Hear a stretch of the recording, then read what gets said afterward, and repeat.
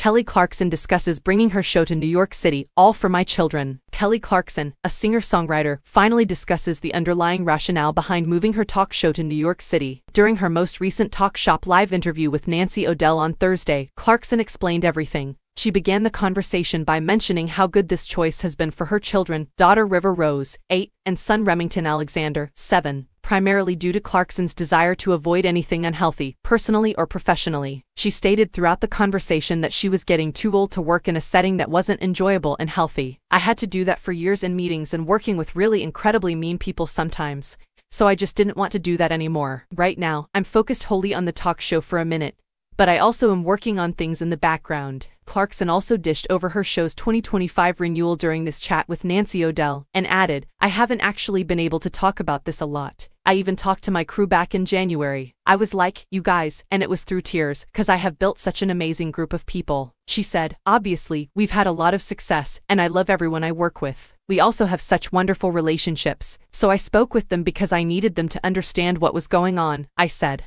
either I won't be able to finish the show, or I have to travel to the East Coast. COVID made the point that it's bad for everyone to be alone and so far from their family. And my family is from the East Coast, they are from North Carolina. There were many personal issues going on, so it was one of those things that I simply had to do."